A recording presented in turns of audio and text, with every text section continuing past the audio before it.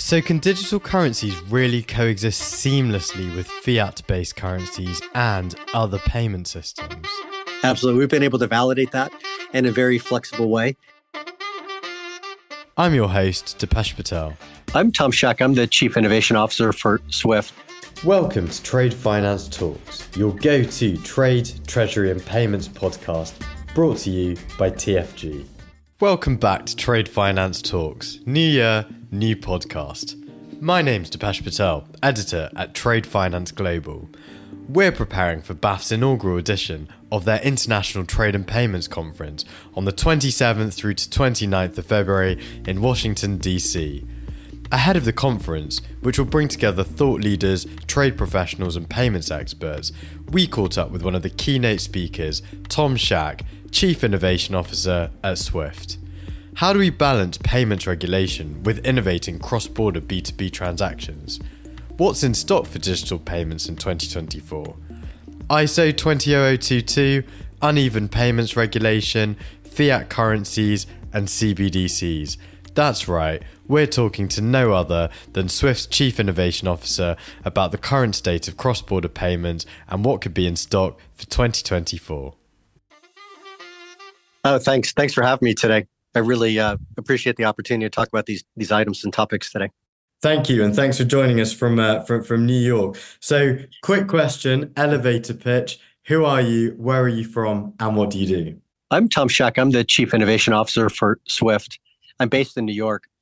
And even though we're a European headquartered company, I do most of my work from New York, but obviously travel around a lot. I've been in this role. Actually, this is the start of my 5th year in this role. So we've been at it for some time. And it's a really super interesting company and a super interesting time in the industry. Thank you very much, Tom. So I'm going to split the podcast into 2 sections. Firstly, talking about some of those uneven regulations across the payments landscape. And then we're going to discuss central bank digital currencies because there are lots of really exciting things going on there. So first of all, I think finding that trade-off and balance between innovation and regulatory challenges is quite difficult, particularly with what we saw last year across digital islands, trade payments, but also sanctions challenges, financial crime, etc. Tom, what's the impact of uneven regulation in the payments landscape, particularly on fintech companies, and especially given those G20 goals, which aim to enhance the speed, cost, transparency, choice, and access of cross-border payments? I think that's an excellent place to start because it really is about balance and trade-offs. And so we see that in virtually everything that we do. And this is a large, important part of the drivers for innovation. But let me start by saying we really welcome the establishment of the G20 goals in 2020 to enhance cross-border payments. It's good to have goals. It's good to have targets. It really enables the financial community to focus on improving the key aspects of things that really matter for businesses and consumers for international payments. So we think it's fantastic, and we've made really good progress in this area. We want measurable targets. We want to be able to demonstrate progress, again on kind of the key aspects. And in some of the cases, we've already made really good progress across our community with banks and financial institutions. So for example, today, 89% of transactions processed on our network reach the recipient bank within an hour. So that's well within the speed targets set by the Financial Stability Board, or the FSB, to achieve 1 hour processing for 75% of international payments by 2027. So we've taken these targets very, very seriously, and they're priorities to us, and we're making good progress on some of those targets already. But with that said, there's still a lot to be done. And as you had said, the impact of regulation, I think, is sometimes kind of underplayed in terms of speed and cost and the friction that it creates in cross-border payments. Not intentionally, just kind of as a consequence of really kind of the complex web of regulations, that financial institutions and banks have to comply with, and rightfully so. And they differ, in some cases pretty regularly, or pretty big differences between country and countries. country to country, I should say. And so, these rules and complying with the laws and the rules really does create some friction in cross-border payments. So let me give you one example. And there's several. The screening for sanctions and financial crimes need to be checked in some cases multiple times, depending on the jurisdictions. And so, anytime you have to do things more than once, it's going to create friction. So, what doesn't get talked about probably enough is really kind of the compliance cost. That's really resource intensive to be able to comply with the law and to be able to follow these rules. And of course, everybody wants to do that, but it's expensive and it's labor intensive. We saw a report last year from LexisNexis that said it made an estimate that global financial institutions spend more than $200 billion annually in their efforts to combat financial crime. Half of that is labor cost. So these are really, really substantial numbers. So again, it's not just the friction, but the cost of compliance actually drives up the cost of doing business. And so, again, we welcome these targets, and we're working actively with our community to tackle these compliance challenges and develop a number of solutions that our financial institutions and the community can use to not only meet the requirements, but tackle financial crime, but really kind of do it in a much more efficient way as well. Thanks, Tom. Good point. And actually that sanction screening piece is something that's brought up time and time again. And, it is really important, but there is a cost, of course, of doing this. I think another piece here is the issues around formatting and data errors when it comes to cross-border transactions. I mean, Swift, you said yourselves that 72% of some of the errors when analyzing payments exceptions across your network were as a result of formatting issues, account issues, and invalid data. Tom, how is Swift working with its community to overcome some of these challenges? Yeah, so the analysis that we did in the reports that we've published, it's really clear that data quality needs to be addressed, right? In terms of the formatting errors, in terms of validating the beneficiary accounts, all these sort of things. So it's a priority for us. It's a priority for our banks. And again, kind of leading to those targets. These are kind of things that need to be resolved if we want to make progress against the targets. So I think there's probably kind of two aspects to this. In the first part of last year, in March of last year, the industry actually and successfully kicked off the migration to a new payment standard, the ISO 2022 payments message standard for cross-border payments and reporting. And so, with that, and with the new data standard that we have, the quality of the data, the richness of the data is really improved. And so financial institutions can improve the customer experience with richer information. They can do things like invoice reconciliation in a much more automated way. So remove that manual intervention, or investigate payments more clearly, or better understand kind of the profile of their customers and the kind of the way and the context and the nature in which payments are being made. So that's a migration that started. We're making good progress on that and kind of enabling that and facilitating that with the community. But there's other things that need to be done as well. And so the second part, I would say, is really kind of developing products and services that actually help to improve data quality and catch errors even before they become a problem on the network. And so we've recently launched a payment pre-validation solution that allows our financial institutions to really reduce the risk of rejected payments or missing or incorrect data before the payment's instructed. And so we're trying to manage this proactively. We do have a really unique source of data in our community with over 11,500 financial institutions. And this pre-validation service that we offer is available via a state-of-the-art API technology to really, again, allow the financial institutions and the banks to verify the accuracy of the data and the input into the payment instructions before they're sent. And so we think, and we've seen really good results on that already. The adoption takes time to get this worked in, at scale, but the kind of the early results of that are really good. The other thing that I would mention related to kind of products and capabilities is that we've kind of started on our journey with AI and more specifically machine learning, develop technologies and capabilities to really detect anomalies or things that are not normal in terms of payment flow across the network and look for errors in the data, look for operational problems or look for even signs of fraud in payments. So we've kicked off that journey. We've done a lot of experimentation on our own and a lot of development. And this year we'll be kicking off work with our banks to really try to coalesce and focus on things like financial fraud in the payments industry.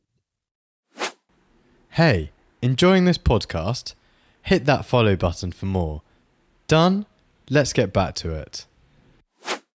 Thank you very much, Tom. So I think the three things that are important to note there, supporting that transition from sending traditional MT messages towards that ISO 20022 adoption journey, the launch of payment pre-validation and why it's important to really target and combat typos and formatting errors up front. And finally, and something supported by our 2024 predictions is how AI can really be used to help detect some of those anomalies, reduce fraudulent payments, et cetera, et cetera. And I think that's really important to note, especially as we've seen the huge rise of central bank digital currencies, which we're going to talk about in the second half of this podcast. Because I think it's fair to say that 2023 was really the year of billions of dollars of value creation through the tokenization of assets and CBDCs. Can you tell us a bit more about Swift's role in this world, Tom? Yeah, I certainly will. And this is probably a good example of where, balance and trade-offs need to be deployed, right? What have we learned from the past, and how do we make sure that what we're building for the future doesn't create kind of the same problems we have, whether that's around fragmentation or around data quality or anything else, as we embark on these new digital assets and digital currencies. So, 2023, to say that the enthusiasm and the progress being made not only for central bank digital currencies but for tokenized assets, the acceleration of that in 2023 was significant. And we thought 2022 was a busy year, but it just seems to continue to increase in terms of interest and the amount of effort that's being put forward, to develop some and explore some of these new kind of digital assets. We follow the Atlantic Council's CBDC tracker, and they're currently reporting over 130 countries that are doing some kind of development work or exploration work related to CBDCs. And so, it's virtually everywhere. And in terms of the global interest for tokenization, it's really kind of intensified across the industry. And there's lots of potential there that have people really, really interested and excited about, some really significant value that could be added. Now, I should say in terms of Swift's role and the work that we're doing, we're not in a position of advocacy. Our view on this is really for, if and when a digital currency or a digital asset is created, our focus is really to say, how do we work with our community so you can leverage these new networks, so you can leverage the new assets, and how can you use that to service your customers better at scale, in a safe and reliable way, and the things you expect from the Swift network. So we're not in an advocacy position. So our approach is really kind of if and when they happen. And I think that one of the shifts we see in 2023 is that the sentiment in the industry is kind of when it's going to happen as opposed to if it's going to happen. And when we started looking at, and we've done this for several years now, we started our work a few years back in 2021 on CBDCs. We started looking at this, we saw a real opportunity to create additional fragmentation, with different assets between central banks and other creators of digital assets. So the technologies, the platforms, even the regulatory environments, which you touched on before, they're different. And so what we decided to do is we really decided to say our role should be really anchored on the ability to provide interoperability between these new digital asset networks and existing payment rails and the way in which really the world moves value today.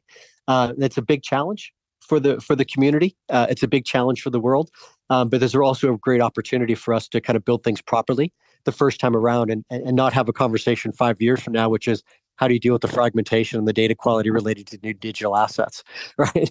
So we can definitely get ahead of that with the work that we're doing. Thanks, Tom. And I think that comes back to the real ethos behind Swift, which is really connecting some of those disparate networks, be that payment, digital currencies, etc., who are moving value around the world.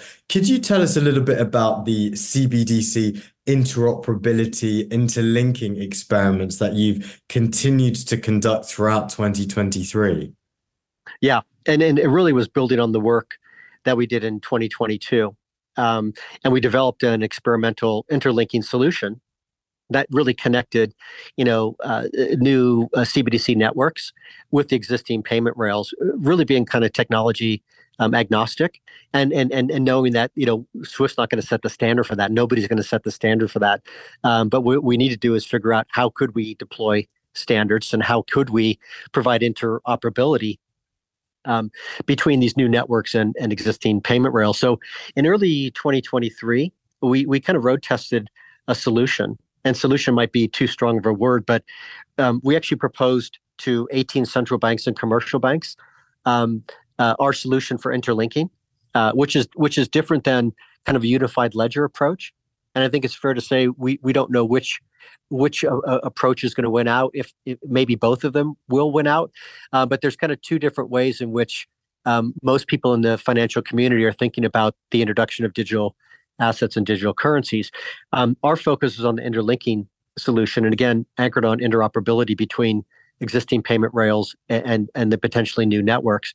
So we got together with the 18 central banks and commercial banks. We put it into a sandbox, and it allowed us to kind of validate, explore, assess, and really kind of collaborate to improve our solution. We've kind of taken this as far as we can ourselves, and we're in this really kind of unique position to coalesce and bring the industry together to try to figure these things out at a very detailed level. The feedback from the sandbox was really strong and very encouraging.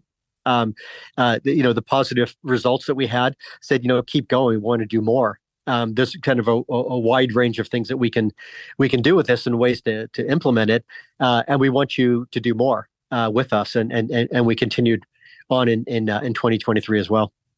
Thank you, Tom. So, what's next for your CBDC work at Swift?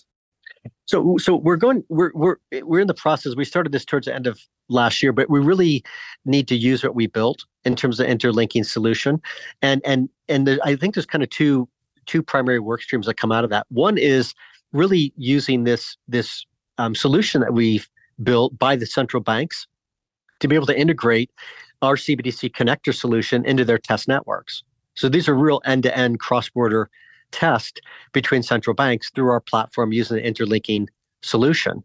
And we do have central banks that are testing that now. We do have central banks that will be talking about their own results and the conclusions that they found in doing this testing. The Hong Kong Monetary Authority, or HKMA, the National Bank of Kazakhstan, they're doing real testing and real direct testing in the sandbox environment. The second thing that we're doing is really diving deeper into what we're calling the phase 2 of the CBDC sandbox. So we've built for more complex use cases. So really interesting use cases around, trigger payments that could be related to trade finance, for DVP related to securities settlement, for example. And so that's all been put into the sandbox. We're working through those use cases now. And I'm happy to report as well, in the second phase of this, we have over 30 financial institutions that are working with us on this. And that's market infrastructures, that's commercial banks, that's central banks. So again, the take-up of this and the position that we have here to kind of work through real solutions and real tests and real experiments, with our industry has been really, really well received, and we're making good progress on that front. So we'll go deeper on additional use cases, and we'll just continue to iterate with our community and kind of the activity that we have with so many people in that community. So can digital currencies really coexist seamlessly with fiat-based currencies and other payment systems? Absolutely. We've been able to validate that in a very flexible way. Again, not knowing what the actual end solutions look like. But yeah, we've been able to validate with our community that we'll be able to provide solutions that connect existing payment rails to new digital networks. Thank you very much, Tom. Lots to keep up with, and look to our readers and to our listeners to find out more. It's definitely worthwhile checking out the BAFT International Trade and Payments Conference, which is going to be held in Washington, D.C., February the 27th to 29th, where Tom is one of the keynote speakers. Tom, thank you very much for joining us on Trade Finance Talks. It's been such a pleasure having you. Look forward to seeing you in Washington. Yeah, thanks for having me. I'm really looking forward to the conference.